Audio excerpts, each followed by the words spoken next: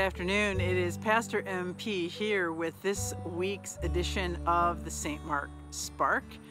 It is Wednesday, November the 11th, and today is Veterans Day. It is a day of remembrance, and so I want to acknowledge that today and all the veterans that are out there in our families, in our neighborhood, in our circles, in our church family.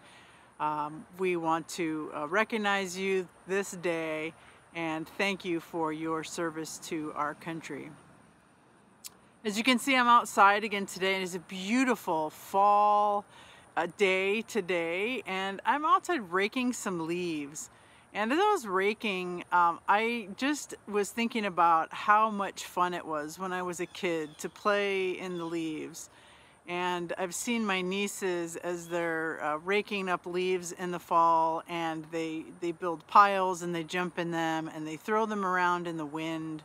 And then they use them to make houses on the ground. And I don't know if you've ever done that before, but I remember doing that as a kid, and we would build or make a map sort of different rooms in our houses and just play and make believe.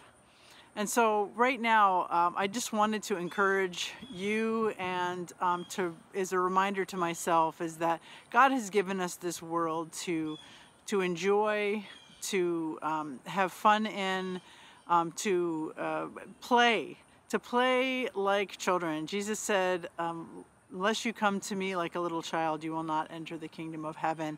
And I think that invitation is for us to come to God in the way that a child would approach God and approach Jesus and approach play.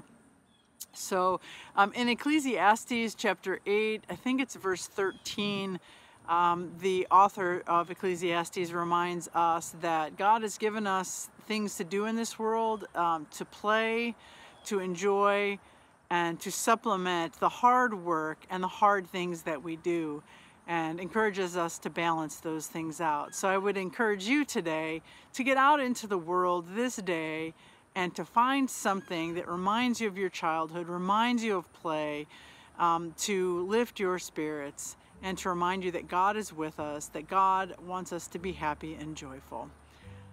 I am praying for you and hoping for the day when we can be back together again and play together. Peace be with you this day.